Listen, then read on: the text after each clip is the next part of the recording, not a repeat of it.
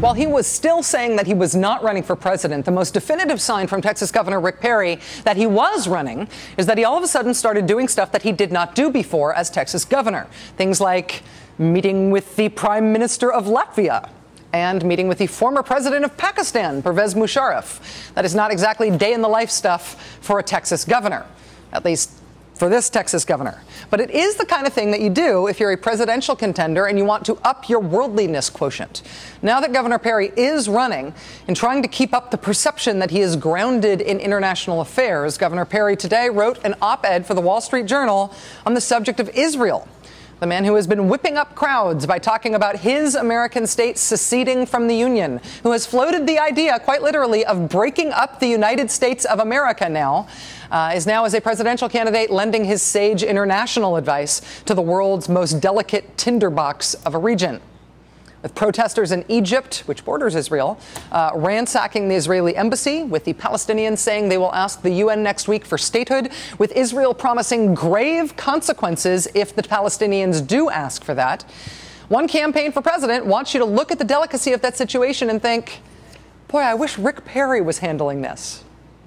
While he was president, Jimmy Carter brokered the first agreement by any Arab country to recognize Israel, that peace treaty between Egypt and Israel.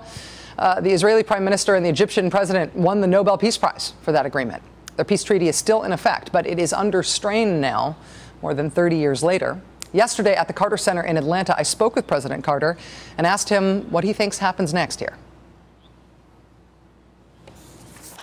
On the issue of Mideast peace, yes.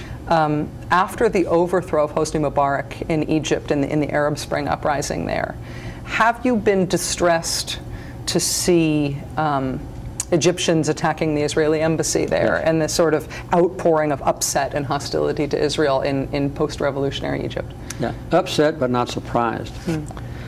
When I was in office, we had two major agreements between Israel and Egypt.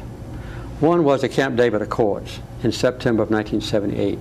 It basically dealt with the rights of the Palestinians, where the Israelis agreed for the full application of United Nations Resolution 242, the prohibition against achieving land as a result of war.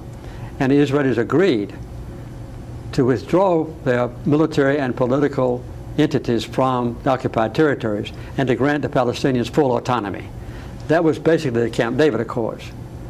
And then we followed up that 6 months later, in the spring of 1979, with a treaty of peace between Israel and Egypt. A lot of people now meld the two, but they're completely different.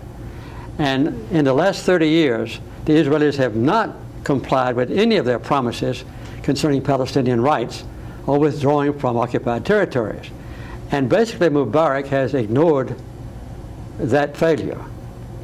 But he has insisted on the full observance of a treaty between Egypt and Israel. So Mubarak accepted that effect or that result of that situation. The people of Egypt have never done that. They have always insisted that the Palestinian rights should be on an equal basis with the treaty of peace between Egypt and Israel. And so it was not a surprise to me that the demonstrators wanted to see the Israelis removed. It was a surprise and a great disappointment to me that the military junta that now rules Egypt temporarily at least did not defend the embassy. They should have, because there had been a 12-foot wall built around the Israeli embassy to protect it.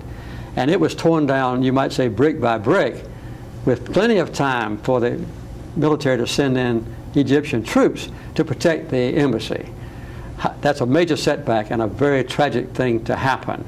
But my prediction to you is that the basic terms of a treaty of peace between Israel and Egypt will not be adversely affected, because the Egyptians know that one of the best things that ever happened to them is to have peace with Israel. And the Israelis also know that the Egyptian armed forces were the only major threat to them militarily. And that was in 4 different wars that existed in the 25 years before I became president. Syria and Jordan and the rest of them had no real threat militarily. So I was able to help remove that threat to Israel. So I think it's so valuable to both Israel and Egypt that the peace treaty will be preserved and honored by both sides. But the rights of the Palestinians have not been honored. And the Palestinians have been very deeply disillusioned in the last few years. I would say by the two major speeches that President Obama has made. One in Cairo in 2009, where he said no more settlements, 0 settlements. That sent a wave of jubilation to the Palestinian community. And so the second one was earlier this year, I believe, when he said that any future peace has got to be predicated on the 1967 borders with minor adjustments brought about by negotiation. Mm-hmm. And there again, the Palestinians said, well, this is what the United States has always said, is what the United Nations said, and so forth. But Israel has rejected both of those premises put forward by Obama himself. And the Palestinians now, I think, in desperation, since his American influence in the Middle East is practically 0 now, have said we'll go to the United Nations. And that's going to be a crisis that will evolve in the next few days as the Palestinians ask for recognition for statehood, maybe in the Security Council, almost certainly in the General Assembly. And of course the United States will veto the Security Council. And the General Assembly would probably vote 140 to 150 nations in favor of Palestinian statehood, which means that Palestine, if people want to look it up, would have basically the same rights as the Vatican now. Mm-hmm. Not a full member, but the right to participate in international fora and in international organizations and so forth. Do you think the United States should support that? I do. I think it would be good for Israel and the United States to support that, as we supported Israel in 1948 when they took the same move, and then have a good faith negotiation based on what the United States policy has always been, that is the 1967 borders, with a premise that Israel withdraw from the occupied territories. But that's a premise I don't believe that Prime Minister Netanyahu is willing to make, although some of his predecessors, including his immediate predecessor, Omar, said this is what we need to do. President Carter, thank you so much for this time. I really appreciate it. It's good to be with you. Thank you, sir. Thank you for having us. Thank you. Thank you for coming.